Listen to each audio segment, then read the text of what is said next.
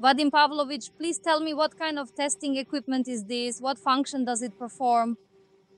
Well, this is special test equipment for a place for the lead engineer on board operator who is here first.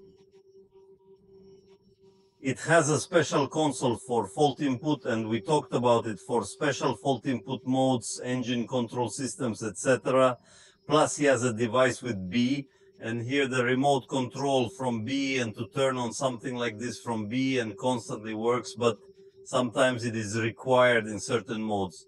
Increased registration frequency. And then in this situation, he uses this remote control. Well, that's a plus. Now, here in this situation, as they say, the cameras are shown, which take the consoles and dashboard into the cockpit, but also special flight parameters can be displayed here,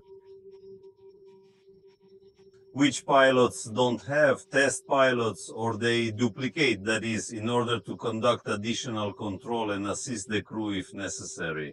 So the role of the lead test engineer is why he is called the lead. He must conduct an experiment. He directs the experiment and gives recommendations to the crew how to do everything correctly, and then assesses how much this or that stage of flight or the experimental stage or the whole experiment has been completed. How high quality, how much to repeat or not to repeat. How many normal people are on board during a test flight? A minimum of 2 crew members means the commander and the test pilot.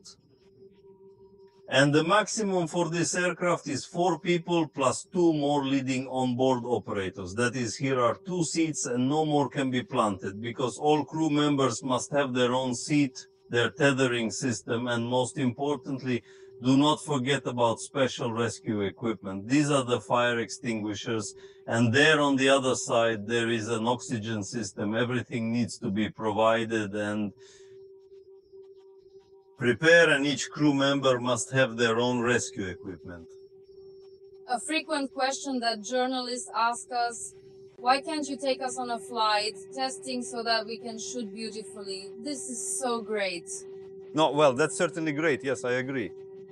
And to be perfectly honest, I really want to take you here. But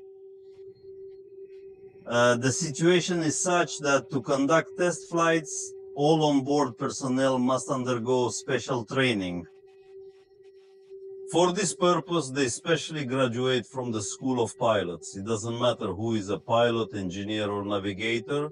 In general, they must undergo special training, in the process of which, in addition to very serious engineering training, but also training for some special cases. Well, including for emergency rescue cases, regardless of whether you sit in the cabin.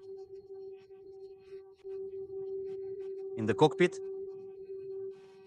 Pilot, you still have to know how to act, and for this you undergo special training and accordingly receive special certificates. Well, the pilot's certificates became the test flight engineer's certificate.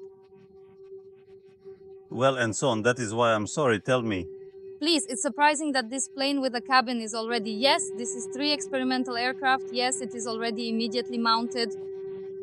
Luggage racks, yes, the lining is used for what, and is the interior tested during? You must experience it, yes. This is just with Didlon, so that it is not for beauty, although it is also pleasant and beautiful. By the way, I want to note that these luggage racks and the skin in general are much more pleasant to the touch than those aircraft that were basic, which were imported, interior skin and so on.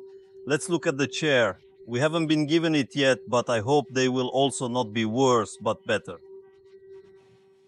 So why did they put it on this plane? Because it is planned to test the cabin, including the first flight tests. In order to evaluate the temperature regimes, you definitely need the skin and the interior. Secondly, to evaluate the system, well, to C to B, that is inflating as it goes.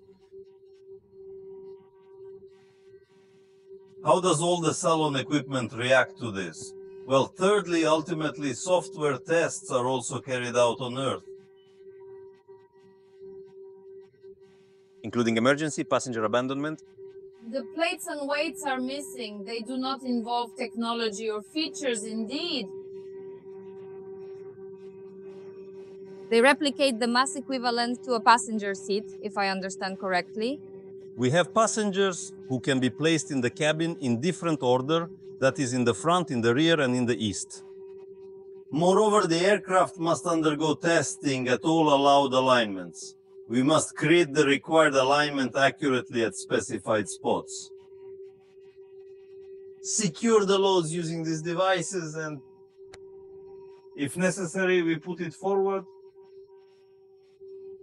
Loads, and then we get front centering. If rear centering is needed, then the loads are shifted to the back of the cabin.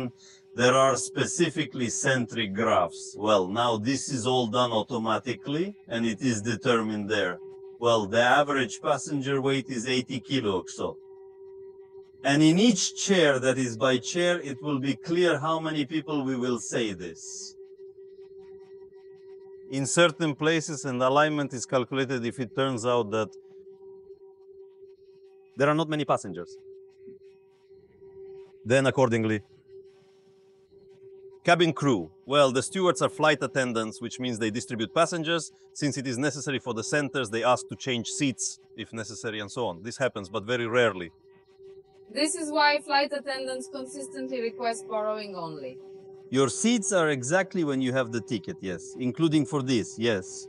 To provide the very center, yes, that you are talking about. Speak absolutely right there.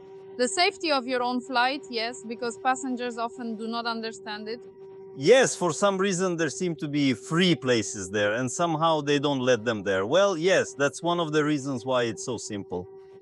But as I understand it, these are rather very rare cases.